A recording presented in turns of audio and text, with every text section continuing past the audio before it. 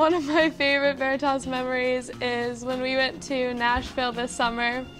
We decided that we were all going to start winking at this one kid, and his name was Dan. And it was going to be great because he was going to have no clue what was happening.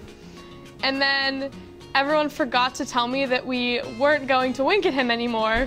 So I winked at him, and he winked back, and for the rest of the week he thought I liked him.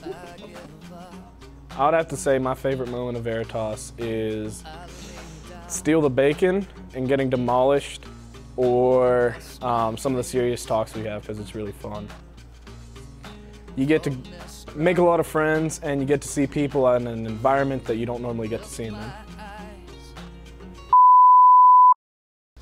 It always works for me, I got it to the cut. Maybe I'm going deaf. Are you filming me? Well, my favorite memory is more of a mission trip memory than a Veritas memory.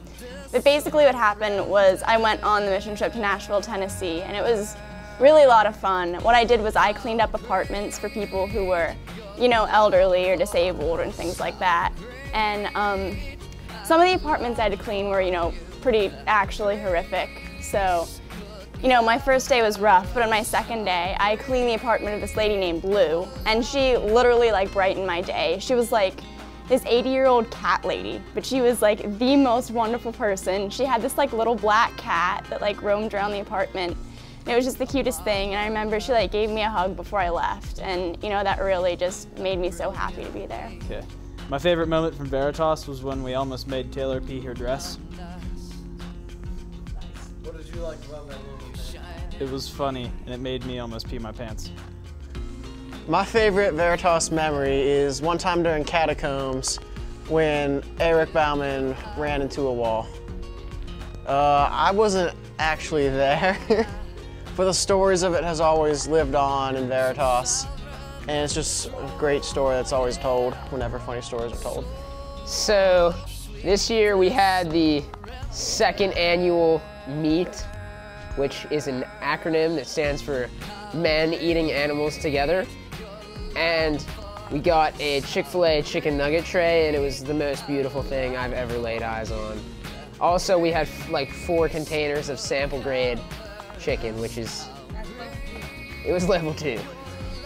My favorite memory probably all happened like on mission trips. I remember one time we were in Rochester, and our whole youth group was sitting in the cafeteria, and other youth groups were sitting at different tables, and Luke Johnson like goes up to this one girl and like puts like 2 bowls over his ears and starts like murmuring himself, and then he like scooted closer to her, and she got really weirded out. I don't think she liked us very much, but that was really funny. And then of a more like serious like memory, when I went to Haiti, I went to this one school called Paco, and it's a really, really poor school.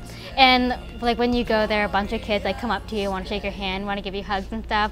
And I shook this little girl's hand, and then she like ran away from me and like jumped up and down and started clapping to herself just because I said hi to her. And I was just happy I could get that smile on her face. My favorite memory is when me, Ed, Jay, and Jeff went to Cowtastic and Moo Moo's on the same day, and we found these spoons that really hurt. And I got so paranoid I started to cry, and I went to B to the 4th because I was so scared. That's Brugger's Bagelry. Brugger's Bagelry. No, Brugger's Bakery Bagels Baked Fresh.